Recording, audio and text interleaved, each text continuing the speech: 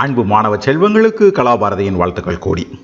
Okay, இப்போ ஒரு fantastic problem நம்ம என்ன செய்ய போகிறோம், பார்க்க போகிறோம் பிள்ளைங்களா.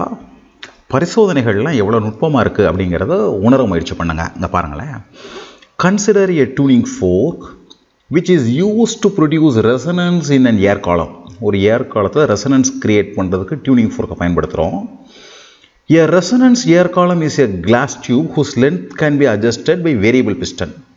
ஸோ பிஸ்டனை அட்ஜஸ்ட் பண்ணுறதன் மூலமாக எதாவது மாற்றலாம், நம்ம அந்த ஏர் காலத்தினுடைய உயரத்தை நம்ம மாற்ற முடியும். ஓகே, நீளத்தை மாற்ற முடியும். At room temperature the two successive ரெசனன்சஸ் அப்படின்னா என்ன அர்த்தம், fundamental frequency first over tone அப்படின்னு அதுக்கு அர்த்தம். Observed R at 20 centimetre and 85 centimetre. Okay, இந்த வேல்யூ மனசில் பதிவு வச்சுக்கோங்க.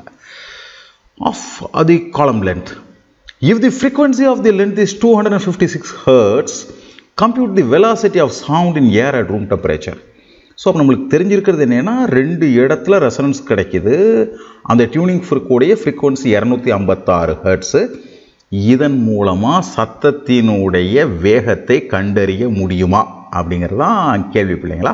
தமிழை பிள்ளைங்க நீங்கள் ஒரு தடவை என்ன செஞ்சுக்கோங்க, வாசித்து பார்த்துக்கோங்க. நாங்கள் தமிழ் மீனிங் சொன்னதுனால அதை வாசிக்கலை, சரியா. இப்போ சிச்சுவேஷன் இன்னும் க்ளோஸராக போய் நம்ம எக்ஸாமின் பண்ணுவோம்.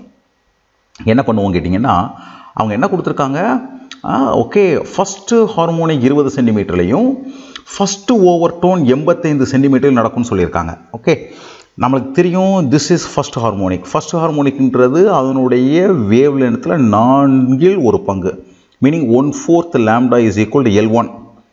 சப்போஸ் எரர் இருந்துச்சுன்னா ப்ளஸ் இ. இது அதனுடைய first over tone, it becomes third harmonic.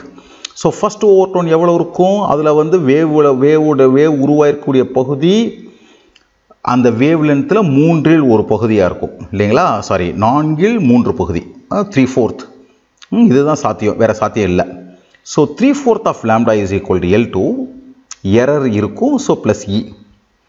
Now see the thing, இந்த ஈக்குவேஷனில் இருந்து நம்மளுக்கு L1 கொடுத்துருக்காங்க பிள்ளைங்களா. யூ கேன் சி L2 கொடுத்துருக்காங்க. ஜஸ்ட் நீங்கள் சப்ட்ராக்ட் பண்ணிங்கன்னா எரர் கேன்சல் ஆயிரும், ரைட். அதே மாதிரி என்ன கிடைச்சிடலாம், நீங்கள் கண்டுபிடிச்சிடலாம். L2 தெரியும், L1 தெரியும். ஸோ லேம்டாவோட வேல்யூ கண்டுபிடிச்சிடலாம். லேம்டாவோட வேல்யூ எதுக்கு பிள்ளைகளை கண்டுபிடிக்கணும், நமக்கு தெரியும் velocity is equal to F into lambda. எஃப்ஓடைய value கொடுத்துருக்காங்க பாருங்கள், 256 கொடுத்துருக்காங்க. ஸோ லேம்டாவை உங்களால் கண்டுபிடிக்க முடிஞ்சிருச்சுன்னா நீங்கள் அதனோட சவுண்டோடைய வெலாசிட்டியை கண்டுபிடிச்சது மாதிரி.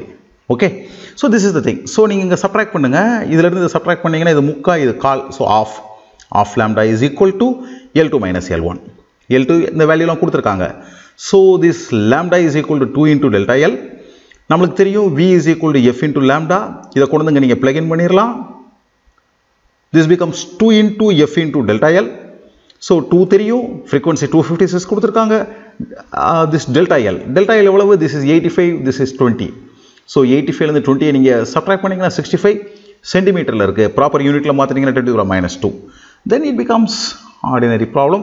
It comes as 332.8 meter per second. நல்லா ஒரு செகண்ட் யோசிச்சு பாருங்கள் பிள்ளைங்களா. வெறுமனே டியூனிங் ஃபோர்க்கையும் ஒரு ஏர் காலத்தையும் வச்சு நம்ம சத்தம் கண்ணுக்கே தெரியாது, சத்தத்தினுடைய வேகத்தை நம்மளால் கண்டறிய முடியுது. பிள்ளைங்க புரிஞ்சிக்க வேண்டிய விஷயம் என்னன்னு கேட்டிங்கன்னா, எல்லாவற்றையும் மனிதர்கள் கண்களால் பார்க்கறதில்ல, புத்தியால் பார்க்குறாங்க. அதற்கேற்ற கருவிகளை வடிவமைக்கிறாங்க. இதை நம்ம பிள்ளைகள் புரிந்து கொள்வதற்காகத்தான் இந்த ப்ராப்ளம். ஏதேனும் சந்தேகங்கள் இருந்துச்சுன்னா கமெண்ட் பாக்ஸில் தெரியப்படுத்துங்க. சேனலுக்கு சப்ஸ்கிரைப் பண்ணுங்கள். உங்கள் அனைவருக்கும் கலாபாரதியின் அன்பு வாழ்த்துக்கள் பிள்ளைகளா.